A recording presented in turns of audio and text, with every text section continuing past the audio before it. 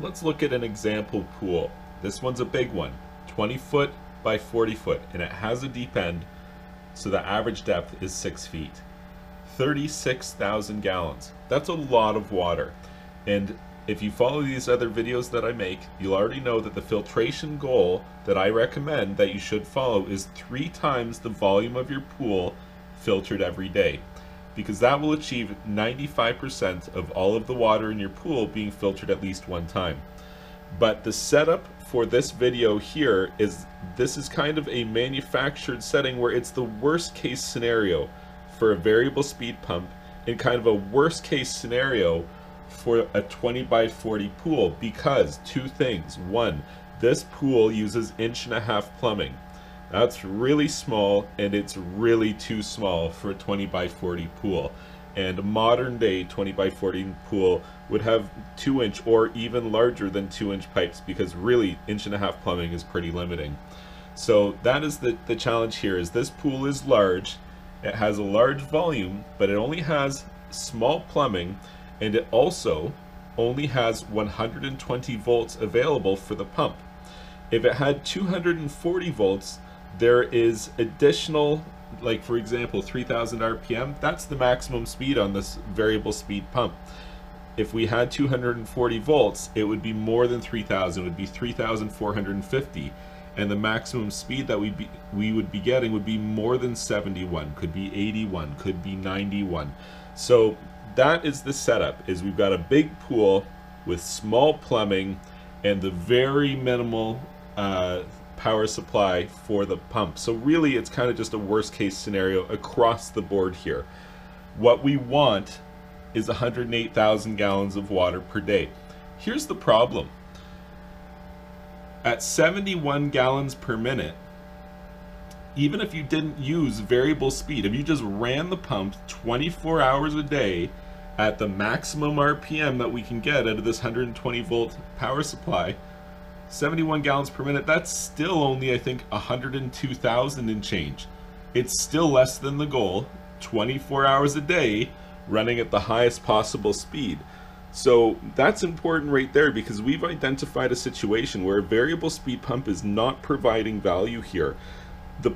Truly the problem is the pool is not built correctly. 20 by 40 pool needs to have bigger plumbing, it needs to have a better power supply for the pump so that you can get more gallons per minute out of it, and that's the truth. But let's go ahead and continue with this calculation. Great big pool, we know we're aiming for 108,000, but we know we're not going to get it, so let's just see what we can get. So we're going to do 6 hours at the highest possible speed, 12 hours at 2500 RPM, and 6 hours at 1750 RPM. Here's the volume that we have for each of those RPM settings and the wattage. So that's 71 gallons per minute at 3000 RPM, 1500 watts. Let's run through those numbers right now. We'll start here on the bottom because the pump's already at 1750. So we should see 40 gallons per minute and 356 watts.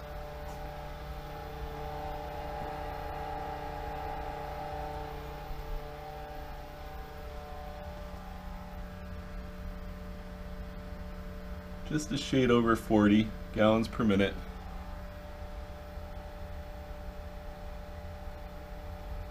And right about 356 watts as expected. Let's go ahead and test 2500 RPM.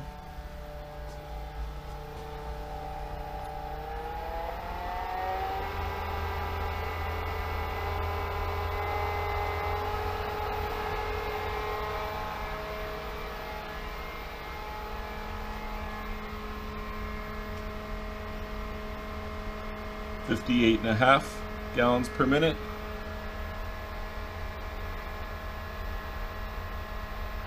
$900 watts. And again, that's what we're expecting. 58 gallons per minute, 900 watts. And now let's go ahead and look at the maximum RPM on this 120 volt installation.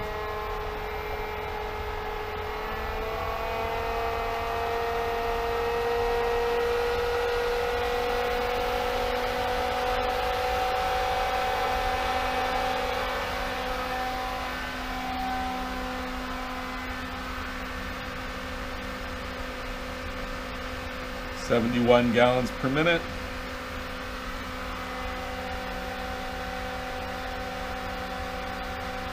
Just about 1500 watts.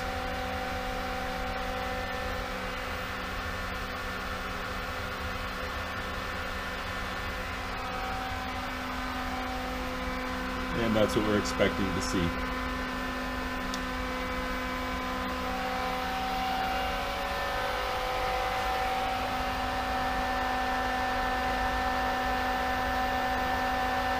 That's right around 10.5 psi.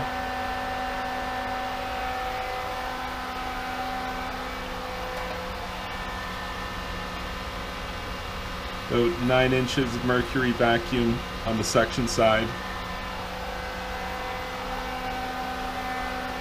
I think that puts this pool system somewhere around 35 feet of head resistance. So you could also look up on a pump curve and see a flow rate probably right around 71 gallons per minute for this 1.5 horsepower Superflow variable speed pump. So let's go ahead and crunch these numbers a little bit. Now that we know that these are real world figures that we're talking about.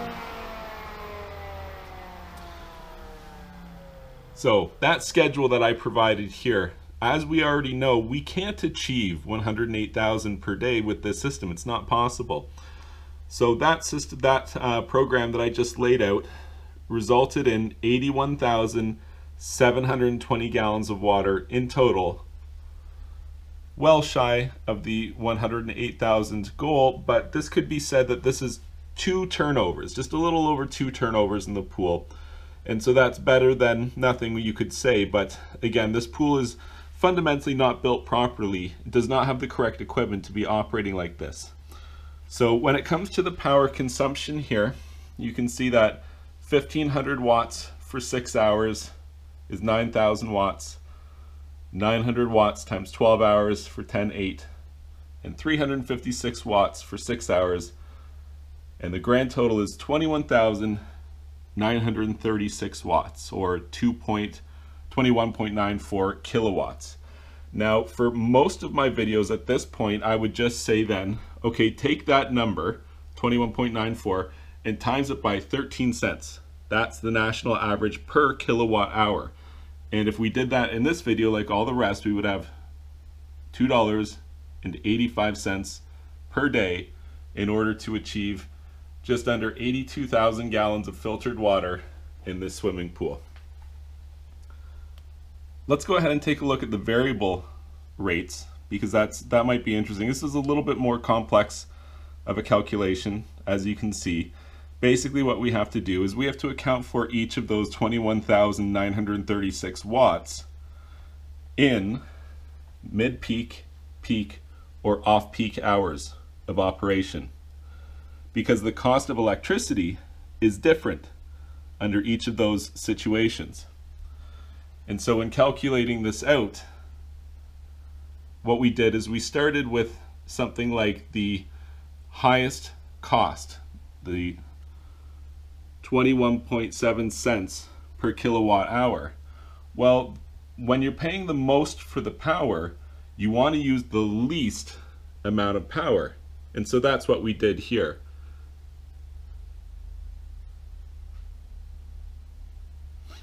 And then for the remainder of the day, we applied the mid-peak and the peak values. When calculated out, you can see that $2.81 would be the actual cost based on a variable electrical cost, variable electrical rates, which is actually very similar to that multiplier that I say to normally use, the 13 cents. The values for the rates were 15 cents per kilowatt hour, 21.7 cents per kilowatt hour, and 10.5 cents per kilowatt hour. And I even factored in that Saturdays and Sundays are off peak for the entirety of the day. So during the week, you were looking at $2.81 per day. Saturdays and Sundays, $2.30 per day. That's $18.65 per week, or $74.60 per month. And again, that includes the variable rate calculations and the weekends being entirely off peak. And it's very similar. Next time I'll probably just use the multiplier because it keeps the math a little bit simpler for people to understand. But if you found this information helpful, please be sure to like this video and subscribe to my YouTube channel. And you can check out my website, swimmingpoolsteve.com.